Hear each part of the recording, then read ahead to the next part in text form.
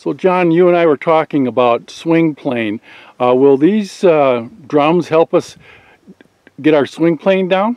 Well, you know, the swing plane, like I've mentioned many times before, is a derivative of how you control the face. Now, if you take the average, the poor golfer, unfortunately, the slicer, he's delivering the face with in an open position, which the heel is way ahead of the toe. Now, there's reasons that he does that, but when he collides with this ball, obviously then the club gets popped up in the air, and he ends up swinging out to in on the outside, trying to make the ball go way to the left so it won't go so far to the right. So if I don't fix his face and get him a feel of squaring or else even closing, it doesn't do me any good to talk about his path, because his path isn't going to change until I change the face. So remember, if it sounds complicated, it is wrong.